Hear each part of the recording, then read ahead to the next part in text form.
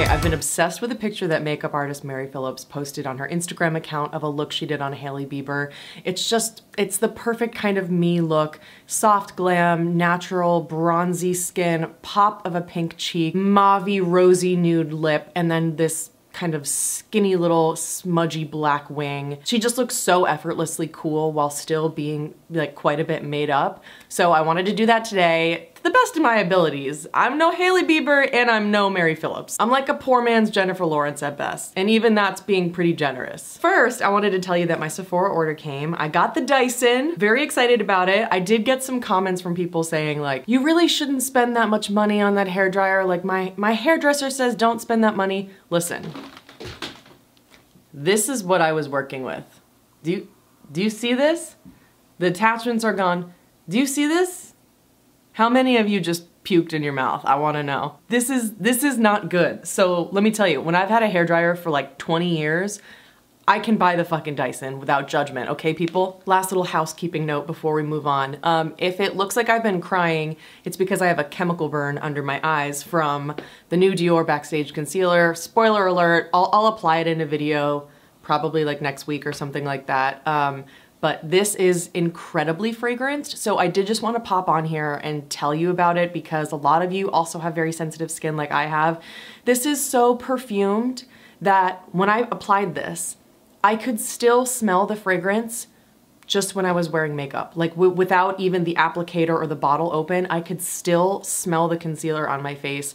About an hour later, it started burning under my eyes. I kept it on, I thought, oh, maybe it'll go away. It only got worse and worse. And now 24 hours later, my entire eye area is like red and it feels like a sunburn. So if you have sensitive skin, avoid the Backstage concealer. If you don't, this is one of the best concealers I've ever tried and I am devastated. This is what we're trying to recreate, and instead of doing this, I should just pull up a damn image already. When she does the kind of half up hair, she just looks like effortlessly cool. When I do it, I look like Little Bo Peep. So it is what it is. I'm just using my very old and almost empty Makeup Forever Invisible Cover foundation that has been reformulated, and the new formula is fantastic, but it has fragrance and it broke me out and caused a rash. What else is new? But I still have to use up my old bottles of foundation. So this one is just ever so slightly like a hair warmer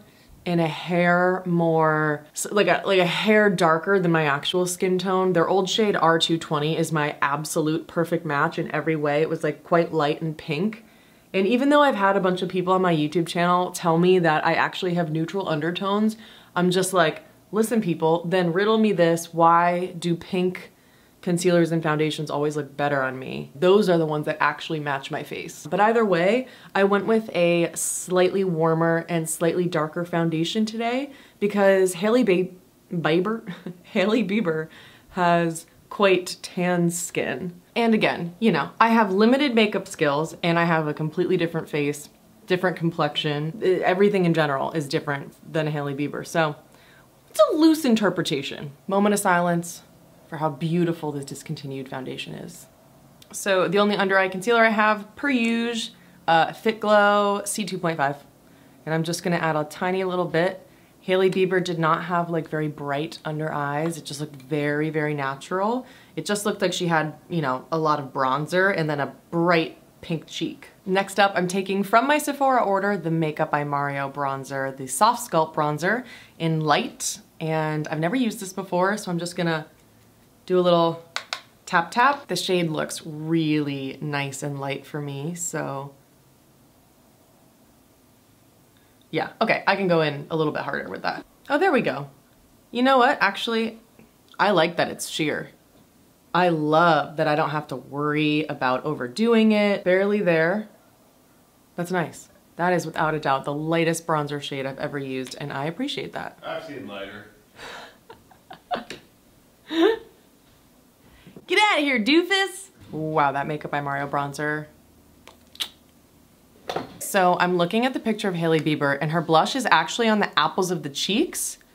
And then she has quite a strong, like light silvery kind of highlighter. So I'm gonna take the Persona Bubble Blush, and I'm now a Persona affiliate. So if you want 10% off of Persona Cosmetics, you can use the code KAIT10. And if you make a purchase with my affiliate link in the description box below, I'll get a little kickback. So I'm gonna use my EcoTools 360 face brush because it just gives me a lot of control. And I guess I'm just gonna go in on the apples of the cheeks really lightly. Any kind of powder product, I just kind of lightly start. I mean, I know you're not supposed to buff because that can make things look patchy. Trying to actually pay attention when I watch like makeup artists do makeup, and all of them always just do a tapping motion. So I'm trying to remember that.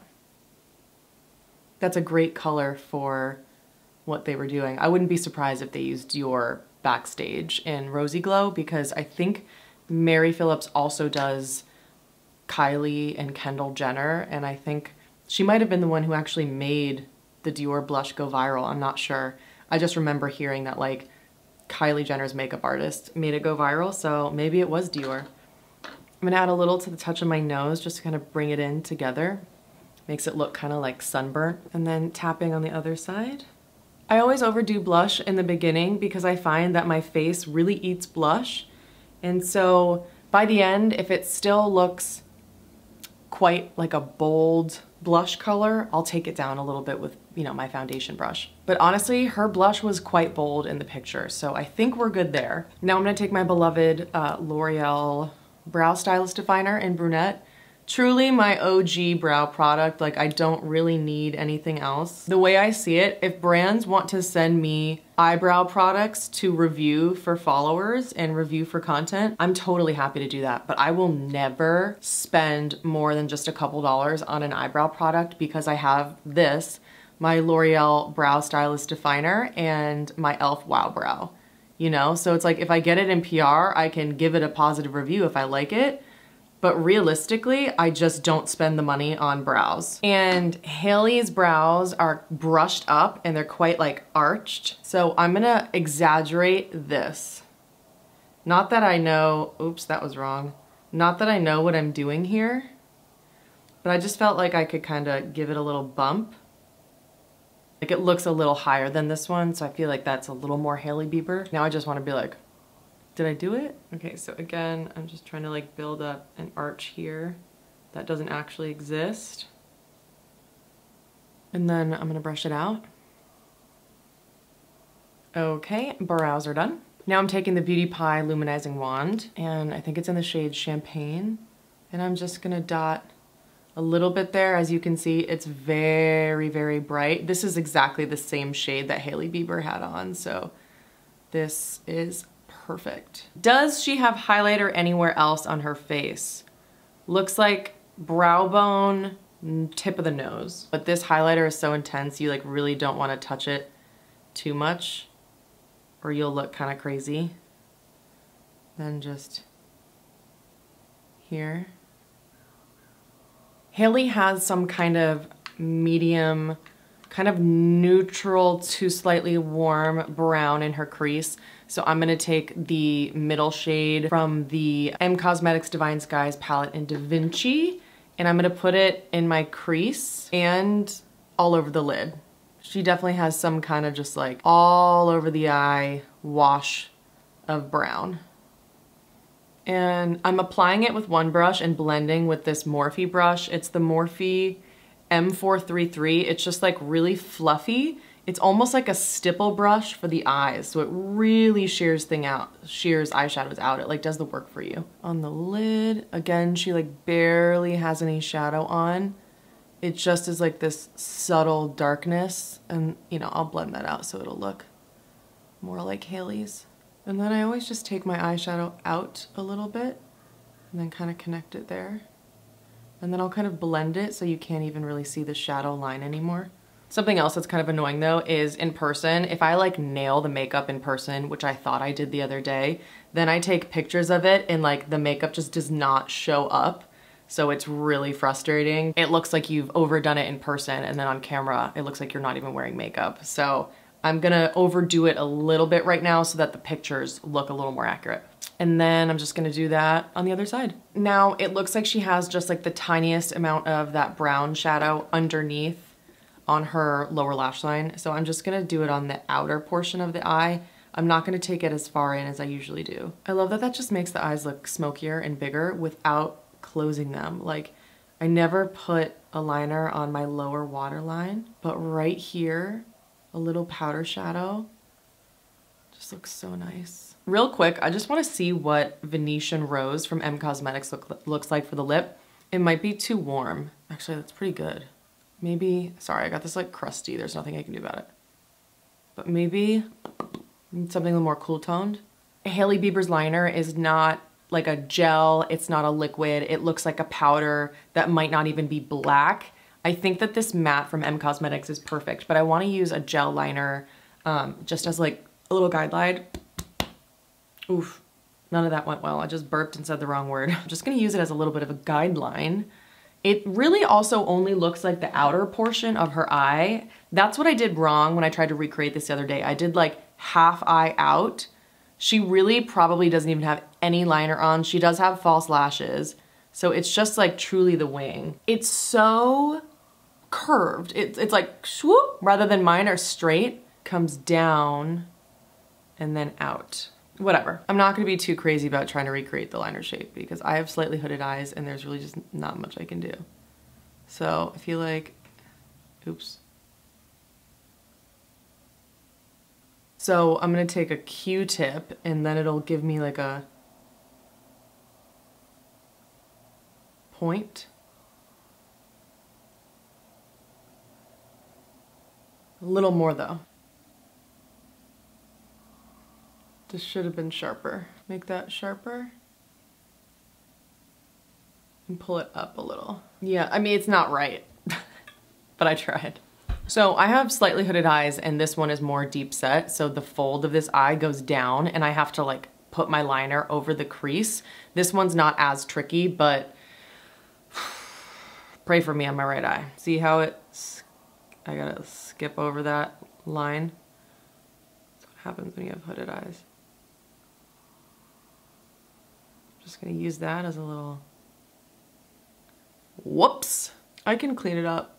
That's why I like the Victoria Beckham pencils. They're like really smudgeable. Yeah, that's close. I mean, close enough. I live in the country. Ain't nobody here judging my wings. We're almost there. Like, it has the length and a little of the downward swoop. I actually think I did this one better than this one, but also I don't really care. I'm just gonna take a little bit of the Charlotte Tilbury powder in Fair with my Say powder brush and just tap that where I'm appearing shiny on camera. We're getting there, we're getting there. Curling my eyelashes with the Shiseido eyelash curler, my fave. It looks like Hailey does have some kind of chocolate brown liner on her upper waterline. Also, I am just already digging the fact that there's just a wing and nothing on the lid. I totally need to start doing my makeup like that because I've always done liner on the lid and then the wing, but because of my slightly hooded eyes, I have less lid space. So now, wow, it really makes a difference when you don't put any liner on the lid. Thank you, Mary Phillips, for this realization. Okay, so you know I was looking for a brown liner that was affordable, budge-proof. I did want to try out the new NYX one since my beloved NYX Slide On, Glide On, Always On, something, something, whatever, longest name ever on liner was discontinued. Now they have the Epic Wear line. This is in the shade Deepest Brown. It's super glidey, just like the other one, and I'm just gonna take this and barely touch in between my lashes. And I actually got this on Amazon, but you can get it at Ulta. To finish off the eyes, I'm taking my Thrive Liquid Lash Extension Mascara. I just love this one so much as I've also loved, you know, the Maybelline Lash Sensational Sky High Mascara in Washable Black or the L'Oreal Age Perfect Washable, shit, what was it called? I forget, Age Perfect something. You know, nothing really does it for me quite like my Thrive. Yeah, most pretty good.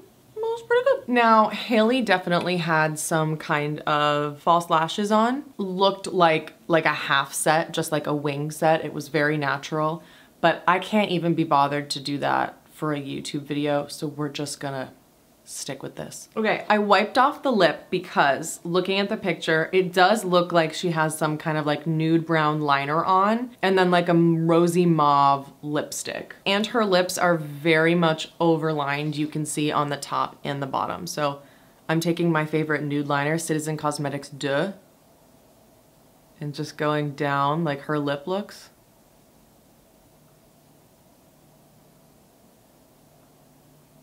Down and then over, soften my cupid's bow, like that. Yeah, hers goes like that.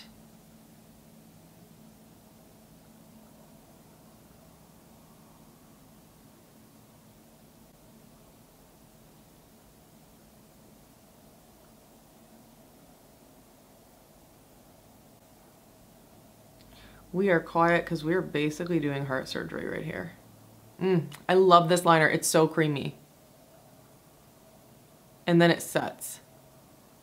I promise you, this is the best lip liner formula you'll ever try. Citizen Cosmetics. I don't tell people that they need to buy anything because it's just beauty. You don't need it. But if you want a lip liner, Citizen Cosmetics, man. Look how easy it is to overline. How creamy it just blends, but then it sets. Oh, best formula ever. To top everything off, I'm gonna take my Rowan Liquid Lip Balm in Charlie, which is the perfect lip color. I just don't have that in a lipstick, and I'm just gonna like, she had a little bit of shine. It wasn't matte, but it wasn't a gloss. Touch more powder here, and one more thing. So Hailey's hair is this half up, half down look, but it's kind of only like the front pieces of her hair pulled up. I'm god awful at hair, but I'm just gonna take these like side pieces, brush through real quick, and then like swoop them up. When I do it, I look like I'm in a stage production of Oklahoma. It's just, it is what it is. I like pull this down a little. Last touch. Okay, so if I do this, like,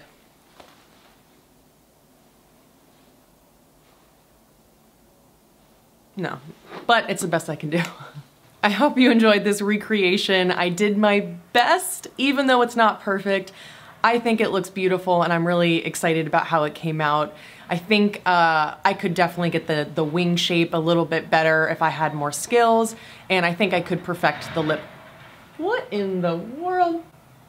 Anyways, I think I could perfect the lip color a little bit too, but I think that like comically overlining my lips and winging the wing out more than I normally would really did help. But this is like the best I can do with my limited skills and bone structure. So thank you for watching. If there are any other makeup looks you think it would be fun to watch me struggle to create, let me know. Send me any Instagram posts in the comment section below. And if you made it this far, thanks for watching, and I'll see you next time.